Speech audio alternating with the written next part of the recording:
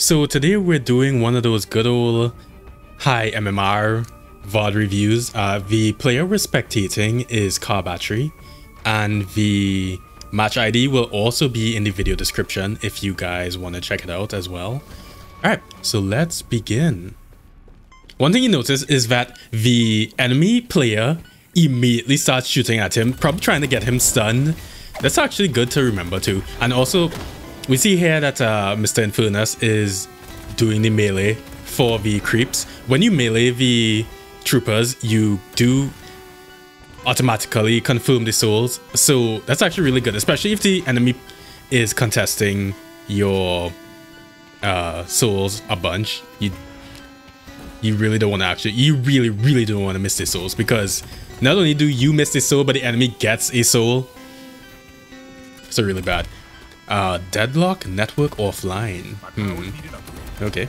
Yeah, he's not really focused on poking the haze right now. He's kind of just purely focused on getting the souls, which is really good because he is already up on souls. He just bought something. He bought the headshot booster, which is really good for getting the creeps, the troopers faster, because you almost entirely shoot the troopers' heads, right? And it's easy to do because they have such giant, easily shot heads. I mean, they're candles. So yeah, headshot booster is really good in terms of confirming those troopers and also pushing much faster than the enemy. And the reason he got that advantage is because he was actually able to get 100 soul lead, right? And look at his lead now. He is 1.1 souls, 1.1k souls to 800. Like, that's actually insane that he's already significantly up on the haze. See, he is only now has the ammo scavenger, so they're even now in terms of items at least. But the thing is, he's gonna go and he's gonna come back with another item over the haze. So if they were to fight right now, Infernus would have the advantage, right? And he bought the Hollow Point ward, which is apparently really strong because it gives you 80 spirit shield health. That's insane. And you also get 20% weapon damage if you're above the 6% health. I mean, you could read, right? Really good, really good.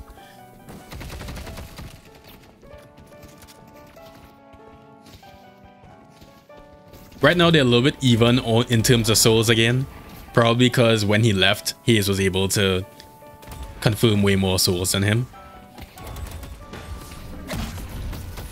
But he's getting ganked. But the thing is, he makes sure he flame dashes out immediately. Like, don't hesitate. Like, if you get ganked, a 2v, like, you're not gonna win a 2v1. Maybe you could trade 1v1, but not when both opponents are basically full HP, right? So, like, don't even try it. But that's definitely a good thing to remember is never just, like, use your movement ability for fun unless you absolutely know that you're not gonna get ganked. Right now he bought extra regen and he bought Infuser. Infuser is really good on Infernus because you get that 20% spirit lifesteal. And you get the spirit power to make your burn do a ton more damage. Oh, various burns really. Starts with a spark. And look at that. Now he's actually going for trades because he knows he could proc his burn on the haze and actually kill her really easily. And she's dead. I don't think the haze is really expecting the fact that the burn does so much damage. He used Infuser there to make sure that he gets a ton more damage and also healing, which is really good. And now because his lane is shoved under the opponent's guardian, he takes the opportunity to get some jungle camps before he goes back. Alright, make sure you do your jungle camps, right? Because that's just extra souls. Like, why would you not want the extra souls? Yeah, the jungle camps are definitely more of an opportunistic thing rather than something you can really do full time, at least currently. Maybe somebody's gonna come up with some way to like do jungle camps almost entirely, but if you look at the map, because it's a high MMR game, there's no jungle camps at all. I just like one. Alright, make sure you farm those jungle camps. And now the next item he bought was Soul Shredder bullets, which again really good on Infernus because you get that increased spirit damage for your burn, and you get Infernus loves lifesteal, by the way. That's all he's gonna be getting basically throughout this game. Because Infernus eventually becomes more of like a drain tank, if you know that term, where like you are tanky because you have so much lifesteal that it's very hard to kill you if the enemy kind of bursts you down. Yeah, again, he's just focusing on the souls, not really trying to poke the haze, because why would you? The haze is so far away. You see Haze trying to contest the souls as hard as possible. But right now, Infernus is up 4.3 souls compared to 3.5, right? That's really good so far, because that gives him a full... He has an item advantage on Haze right now. So if they were to fight, he would just win. Also remember too that you have infinite ammo when sliding. So a lot of high MMR players, what they'll do is that they will slide back down the staircase when they're hitting the Guardian. One thing that was really good is that he actually follows up his teammate. I mean, even if the teammate like tower dives, you know, whatever, but he does actually try to follow up his teammate. His teammate dies though, and he does get his ult off at least, but it is not enough. Yeah, that tower dive was not it. Oh no, he is at like full HP. You know, mistakes were made. All right, we back up. You can see there's a ton more jungle camps back on the map. You know, you probably see them go really quickly, but he's very aware right now that his team is fighting. He didn't just like randomly go for creeps, and they get a kill. Well, at least they trade 1 for 1.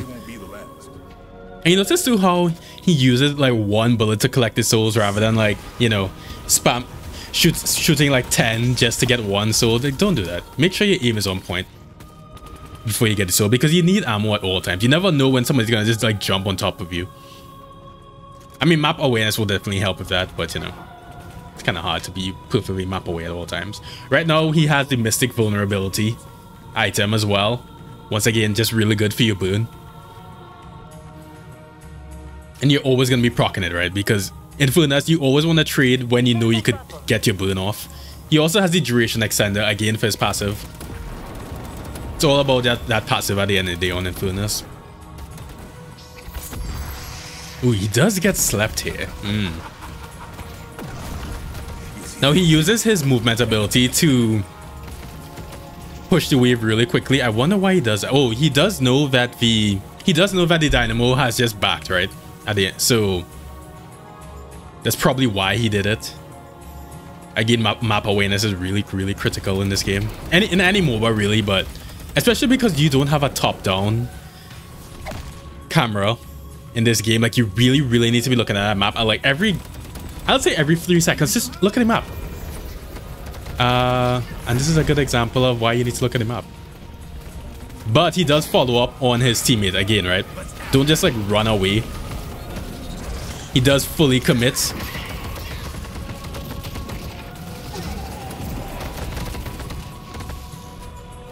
Right here, he knows he's gonna come around the corner, right? Like, obviously, he fully commits. Make sure because you can't run away. He knows he can't run away, and they trade 2 for 2 in a 3v2. That's really good because you just alleviated a bunch of pressure from the map. And pressure, when I say pressure, I just means in terms of like nobody's now pushing the wave that would have otherwise been pushed by that third player, which is really good. That allows his teammates to maybe jungle when they otherwise couldn't, or to push their waves when they might be scared of being ganked. This dynamo is all over the map, by the way. This dynamo is 6-3-3 right now. This dynamo is just putting in the work. Really good by him as well. Now he immediately goes for the dynamo because he knows that his teammates are here. That dynamo was out of position, like clearly, like you should not be there. And this Haze just gets tower dive because, well, what is she supposed to do really? And just like that, they get the Guardian, right? Grouping up is so important. One thing I realized in my games, because I'm still relatively new to the game, although I have a good amount of knowledge so far, is that you need to group with your teammates. And ooh, that was such a good hook. He's just dead. That hook is like borderline impossible to dodge, by the way. It comes out so quickly. I honestly feel like the bebop hook needs to have like a louder sound, and also probably not travel that fast, and it has such a long range. It travels so fast and you don't really hear it over the sounds of other things. You could kind of look out for it if you're just laning, but if you have a bunch of stuff going on, you're shooting the walker, like you're not gonna hear that shit. I can tell you that now. And again, map awareness here gets the talent kill because he immediately just goes for the talent because he sees his teammate and he's able to take the zipline straight to that kill. Really nice. And you see right now, Infernus is up 3,000 souls on the haze. So in a 1v1, Infernus is way more likely to win. Again, just gets his burn off. That's gonna do like half of that guy's HP. Holy shit. He is really fed. And the reason it does like half of his HP is because he has toxic bullets, he has soul shredder bullets. They both just give you amplified damage as well as percent max HP damage. But the reason they were able to dive under that walker, by the way, is because they had a trooper wave underneath there. If they didn't have a trooper wave, then the walker would be focusing the players, right? Make sure, and if you're diving, you at least have a wave, or else you're just gonna die really silly. So that Lash is just dead. Make sure and follow up on your teammates, right? Again, don't just like leave them to just, you know, hang around and die. And one thing it is, diving people under objectives in this game is actually really easy. Like, they didn't even really need to be that worried about the walker. I think Valve is gonna have to change that, because right now you could kind of just like ignore objectives. At least not in mid-game. We're in mid-game at this point. Definitely not in the early game, because you don't have enough damage yet. Yep. And he gets that large camp because Infernus is really good at doing camps. There's nothing for him to do, right? Both lanes are shoved, at least on his side of the map. So what is he supposed to do? Don't like run around doing nothing. Do your jungle camps. And a little tip too that I've noticed from this game as well is if you proc your burn with Infernus using your bullets first, and then you do your flame dash, then the flame dash will extend your passive, right? And that it says here, your bullets will build up to apply a burning effect on enemies, and Infernus's bullets and abilities refresh the duration. So you actually want to have the burn going first, and then use your abilities if possible, because then your ability will just prolong your burn, and then you could do large jungle camps really quickly as Infernus. So that was a really good move by him. He did have the problem of having like 1,400 unsecured souls, but he went and bought Crippling Headshot. I've never bought Crippling Headshot on Infernus. Maybe I should, because headshots reduce the target's bullet and spirit resist, and that is a significant reduction. By the way, that is so much more damage, and you get things that Infernus likes, which is bullets and spirit lifesteal. Really good purchase. I'm gonna try this build as well. But yeah, you don't want to be pushing when you have a ton of unsecured souls, because when you die, if he had died with 1,400 unsecured souls, that's just a ton of resources wasted, right? And this Talon did not know that he was about to die so easily. And again, that is because of the Crippling Headshot for sure. You just lose so much spirit resist, like, there's nothing you could do. He has duration extender. Like, the burn lasts for almost 5 seconds and probably way more, because you're constantly going to be proccing it as well. Yeah. He is really ahead. And he wasn't even that far off in terms of souls compared to the Talon. Like 17 versus 14. It's not like he had 20 versus 14. But, I mean, he did have his teammate to put a little bit of damage as well. But still, that was actually an insane amount of damage. Right here, he kind of finds himself out of position, so he very quickly dies. That's the thing about Infernus too, is that like, if you get CC'd, you will just die. The dynamo knocks him up, so like, what are you supposed to do really? You can't run away with flame dash if you're floating in the air. Right here, he immediately rotates to this fight, because of course, like, you see your teammates fighting and it's an easy way to like gang up on the opponents. Make sure and take the opportunity, right? Like, don't... Oh, the yellow lane and the purple lanes are both shoved. There's no reason to go to them at this point. If anything, the enemy is gonna have to collect those waves or lose a ton of souls. So you have pressure to do stuff like go to mid, right? And you can see that their teammates are, in fact, like, you know, pinging mid. The problem is that they don't seem to want to do it. Like, he hasn't committed to going mid yet. Probably because he had a ton of souls to purchase things. So he went and he bought Fleet Footwork. That was a Fleet Footwork I also have never bought on Infernus, but seems really nice because you can shoot and strafe really easily. I should try this as well, and you get temporary ammo with the active as well. Remember that the actives in this game are really good. You should be buying actives as much as possible if they fit into the build that you're going for. He's clearly going for a you cannot catch my ass build, so make sure I get that done.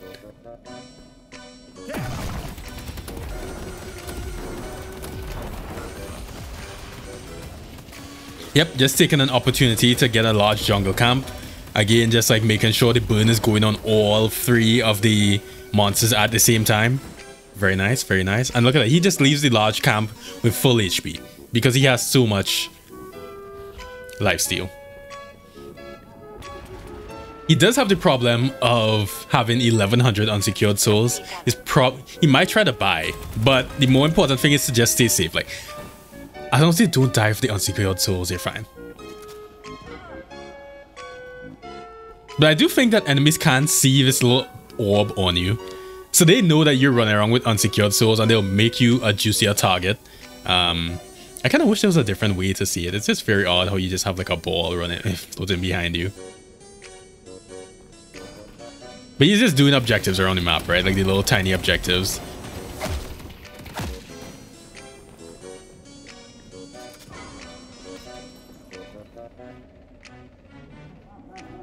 But the reason he doesn't get the Sin of Sacrifice machine is because he sees an opportunity to gank these people. That haze is just dead. That right there was map awareness, by the way. And not only that, the Bebop just wasted his Hyper Beam. He waits out the Hyper Beam first because why would he go in on a Bebop with Hyper Beam going?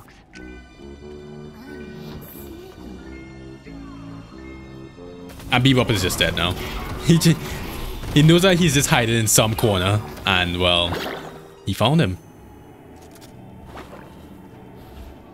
Yeah, that was like a perfect example of map awareness and just being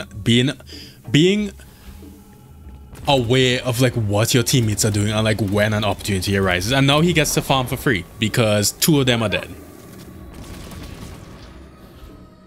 You see here, his teammates are taking a fight where like they had a numbers disadvantage, so they died, unfortunately. Now, is he gonna just jump on the haze? He doesn't jump on the haze. Why does he not jump on the haze? Well, the reason being is that his Kelvin was going after the Paradox, but now the haze is out of position, right? The haze is unaware that like she's just gonna die, and that's the case for this haze this entire match. Like they don't seem aware of like when they can farm safely. Maybe it would have been better for this haze to be doing jungle camps because then they wouldn't have died, right? Now he does have Veil Walker, which is unfortunate because he just wasted the passive a little bit. But Veil Walker is really good for Infernus because you could push, and as long as you don't get caught out by CC, you could kind of just run away no matter what. So you see here that Paradox catches him, and Paradox is an assassin. So he almost died, but Veil Walker saved his ass just now. You see, now that he's aware that his teammates are here to help him, he tries to go back in, but he doesn't get his ult off in time, but the Paradox still dies. Now his teammates are in a numbers disadvantage fight. You can see there's 4 of them versus 2, so they are gonna die, unfortunately, but they have Abrams and Viscous coming in.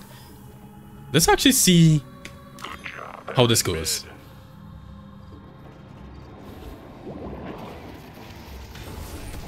So we see that they're doing the mid-boss right now. Why are they doing the mid-boss? Because all of their lanes are shoved, right? That's really good because they have so much pressure on the map that they could afford to do the mid-boss, which is that's a good time to do the mid-boss.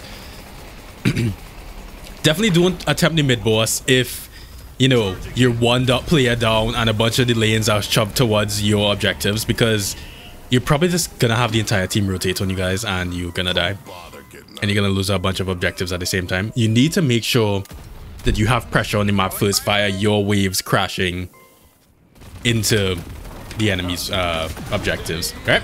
He takes the opportunity to get a walker because his entire team is here. Why would he not take the objectives? And you see, right now, they're pushing the enemy base hard. Why? Because 4 of them are dead. Now is not the time to rotate to some other lane just to farm for no reason, right? Like, you have the opportunity to siege the enemy base, and that is what they're doing. Make sure and group up. Don't... A lot of people just, like, leave at this point. I'm like, I don't know why.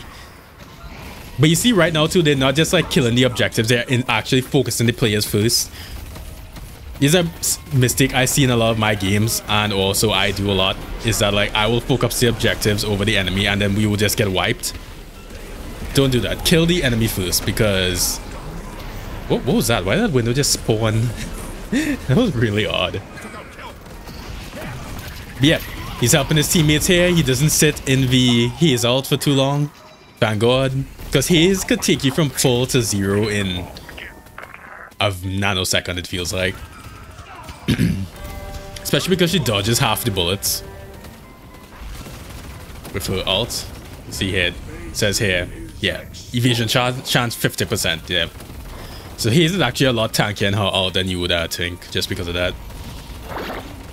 Yep, 4 of the enemy team is now dead, so they're free to actually hit the patron now. That wouldn't have happened if they tried to keep the enemy alive. And look at that. They all, as soon as one of them respawns, they all just jump on the enemy. And the thing is, they're staggered, right? So, like, they're always at a disadvantage. Really, really, really good macro play by the Amber Hand, which is our team.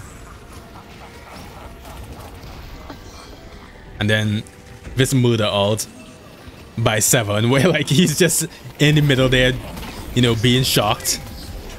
And look at that, they're dead. And they win. That was actually a really good game. Please don't play Paradox. I didn't realize racists cannot use swap. What? I think they were having a little bit of a toxicity issue there. But yeah, look at that. Car battery did an insane amount of damage and also farmed the best on his team by far, and also got a ton of assists, got a ton of kills. That was really nice to see. He didn't do heal the most. The most that was healing, the most healing was Kelvin, which makes sense. Kelvin has healing in his kit. Yeah, so make sure to like this video if you liked it. Subscribe for some more Deadlock content, which, you know, we can't publish yet, but, you know, I'm just enjoying this game so much that I don't even really care that I can't publish the videos. I kind of enjoy making the videos just for the sake of them. And yeah, here's the build. Really good. I'm gonna try this build out myself on Infernus, and we'll see how it goes, alright? So you guys take care.